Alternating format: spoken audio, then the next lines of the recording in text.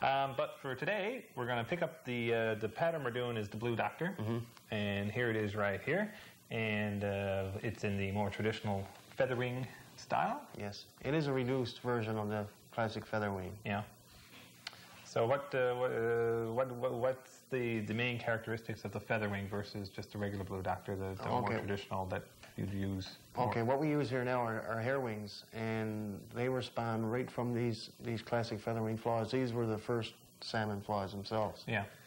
And this particular version omits a lot of the expensive and hard to find materials, and we just substitute other materials for them, right? I don't know about you, Rob, but I mean, if I saw that in my fly case, I'd look at it and I'd go, that's too pretty to put on the hook and throw it in the water. Anything's worth a salmon. Yeah, I suppose. But anyway, well, just to let you know, we're going to start this. Rob's already got part of the fly already tied, but here's a list of the dressing materials so that you could tie this fly from scratch at home. The hook is number 4 Bartlett. The thread, white 3/0 monocord, red 6/0 monocord. The tag, extra fine oval silver tinsel and yellow floss. The tail is golden pheasant crest. The butt, red chenille. The ribs, oval silver tinsel. The body is blue floss. The throat, blue and dyed blue grizzly hackle. The underwing is golden pheasant tippet. The wing is scarlet, blue and yellow goose. Peacock wing with sides of barred wood duck, veiled with strips of bronze mallard, with a topping over all. And the head is red. That's everything you need to tie the Blue Doctor. What I need to tie the Blue Doctor is him. So, start tying. So as we said, now you've already got the body, which is basically anybody who's a regular viewer of the program. Let me go through it. I've got the tag, tail, body, or butt, body, rib, part of the underwing. Well, actually, the only part of the underwing that we're going to put in, and a part of the throat. So all we have to do is set in some married feathers for the wing and bronze mallard, and we're going to substitute teal for the wood duck and a topping overall, and we're ready to roll. Okay. Well, up until this point, though, now this is just standard techniques that we've tied on numerous flies throughout the seasons, plural. So anybody who's a regular viewer, you know, you've seen these techniques before. Sure. So you tie it this far, and now you'll pick it up from here. So let's go. Well, what are we doing here? We're ready to roll now. All righty. We're going to marry some feathers. Okay.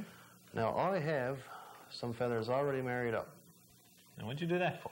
No, because at the time, you know, we'd never be able to do 2 sets of wings and or 2 wings, just a full set of wings or whatever. Show them the serial here now. Let me see what so what I've got is a set of wings, and that particular set of wings fibers will sit on the near side towards us, right? Okay. Now, just for anyone who hasn't seen, we did do this marrying before, but just what exactly have you done? You've taken 3 different wing material. 4, sorry.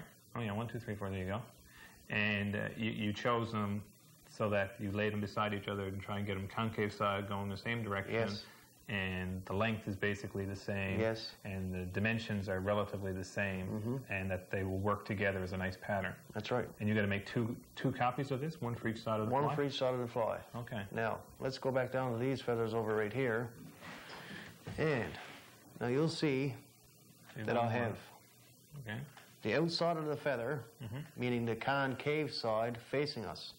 Okay. And the fibers from this side of the bird cannot marry with the fibers from this side, and vice versa. Okay. They all have to come from the same side of the feather. So looking at the stem going right up the middle, the left side has to stay with the left side and the right side with the right side. Correct. Okay. Okay, now like I say, I've done the left side already, so what I have to do is I have to cut out a bunch of fibers, and I'll try to get them about the same length, but if you're 1 or 2 fibers out, not to worry, from the same side. So now you're taking from the right side. Okay, and I'll lay that on its back. And we'll do this one with the blue, and the pattern calls for scarlet, blue, and yellow. So we start with the scarlet first is on the bottom,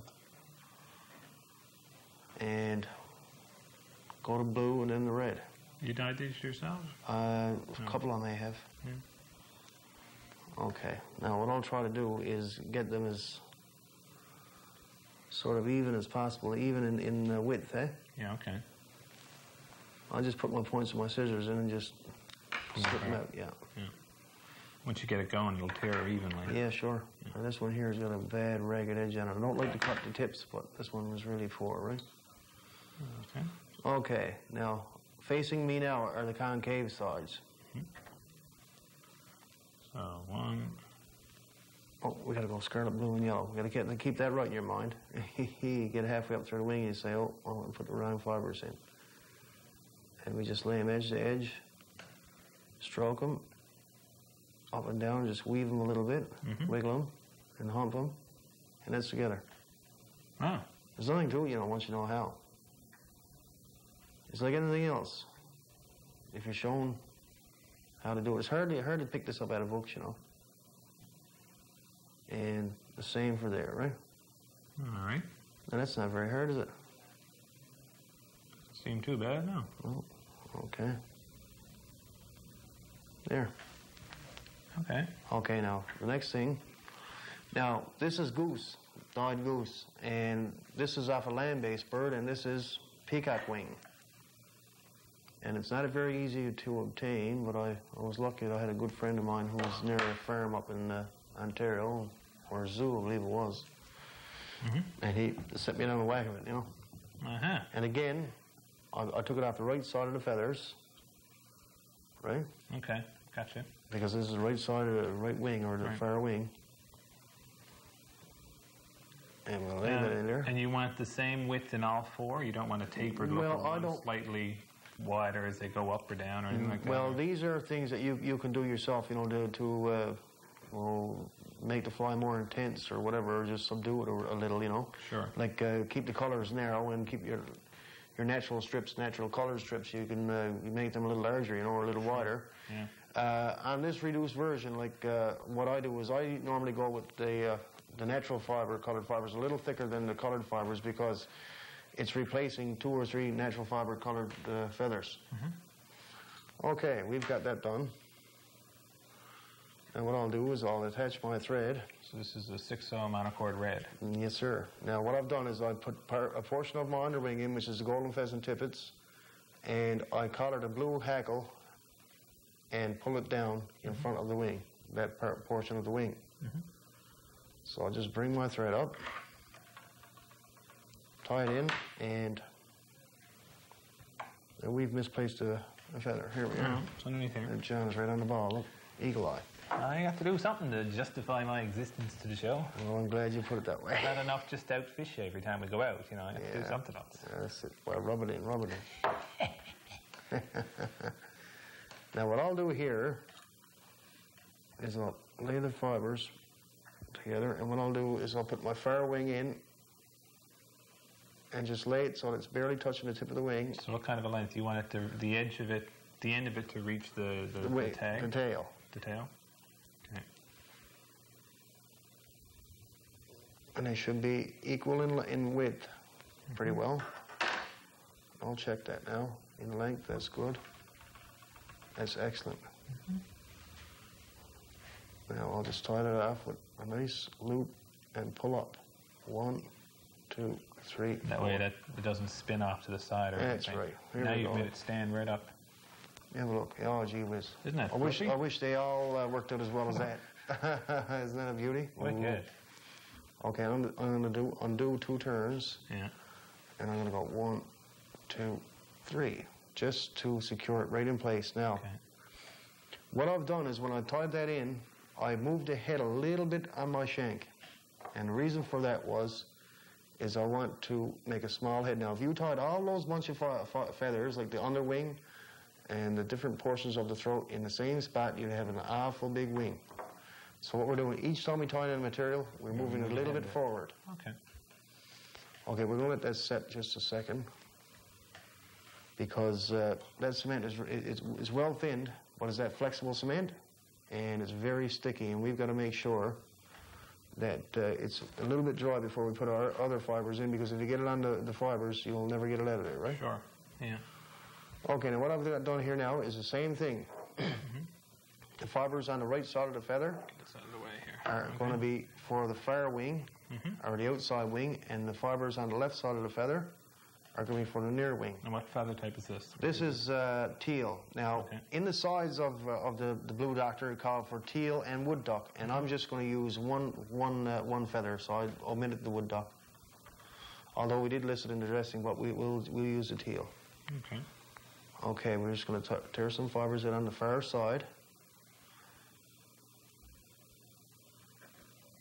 And what kind of proportions in comparison to what we just used? Again, that's up to you. This is not a classic exhibition fly or anything. This is a fishing fly, so about a third of the wing is what they say in the 2 strips we're in. So again, that's up to yourself now. Okay. I'm going to tie the far side in, and I'll tell you, a rotational voice, a rotary voice, is a real thing for tying. Real asset for this. Oh, is it ever? See both sides without having to remove it from your hook or get up and walk around the table or anything. And tie it in with one turn. One. Now I'm going to check to see if that's right on the side. That's a little low. Now this time, you didn't tie both of them in at the same time like you did with the first one. No, because you can't do it because it's tied in separately. You'd never be able to put them in the same position. Okay. So one loose loop to see if it's in place. Yep. And then if you're happy with it, then tighten it up. Yep. I'll just let it go on the outside. I'm not too concerned about that. The color is going to show through when it's in the water anyway. Yeah. And the same thing for right here. I'll hump it. When you say hump it, what are you putting a bend in it? Just a little bend in it, and when you tie it in, right on that hump, it'll stay in position. Okay. Supposedly. In an ideal world. Yeah, in an ideal world. There, that's good. A little dying on this one here, but again, I'm not too concerned about it. Okay. And again, we'll lay in some cement. And this is important. In the old English flies, or let's say the old classics, because a lot of the classics were made in Scotland and Ireland, in fact, and even Wales, they use a lot of liquid wax. And that's why you've seen some flies, like I had an uncle who has a fly in his kit that it's over 50 years old, and it's called a popham, and it's in today's money it'd be worth, you know, if you had to tie it right from scratch with 1, 2, 3, 4, 5, 6 Indian crow feathers, you're looking at $60. Plus the other materials and time, you look at the time with $100 for one fly that I'm going to lose in the woods behind me. No, you're not. Okay. Okay. Now what I'm going to do here, John, is I'm going to make 1, 2, 3, 4, 5 wraps on top of each other, and I'm going to clip out the excess here. So you can see what you're doing. Yeah, because I'm going to... Because you're going to want that space now as you build up the head more. Oh, yes. Okay, good. This is where a nice sharp pair of scissors really comes in handy. 1, 2, 3, 4, 5. 1, 2. I'm just going to cover the butts just a little bit. Okay. I'll drop down a little bit right here, but that's okay. Okay, lovely. Now we're going to turn the fly over. Actually, I'm going to move my head a little bit more to the horizontal. And I'm going to lay in. Just to help the boys out a little bit. There you go. Okay, how's that? Yeah, shape much there? better. Good. Yeah. You're going around banging everything around, mine. No concern for the camera. Yes, that's true. I wasn't thinking, boy. Okay. The throat of classic flies, which call for European jay, were often substituted with guinea fowl dye blue. And I don't find guinea fowl dye blue a very close match for European jay. Because it's spots as opposed to bars, and European jay has bars. Sure. So what I'm using there is grizzly dyed kingfisher blue. Okay. And it's as close a match as you can come to it. All right. What a beautiful color. Look. Okay. Okay, and now what we'll do here is we're going to So when you dyed that, you put the... Did you dye it? No. Oh, yes. Yeah, okay. Yeah. And it's my own invention. Whoa, what a guy. Don't forget it. Okay, here we go. We're going to lay it up on the underneath. And we're going to do it so that it rotates just a little bit up around the sides. Oh, that's very nice. Yeah, that looks good. Really nice, yeah. Oh my God, it's working out so good. You're your own best audience. No, because I'll tell you why. Because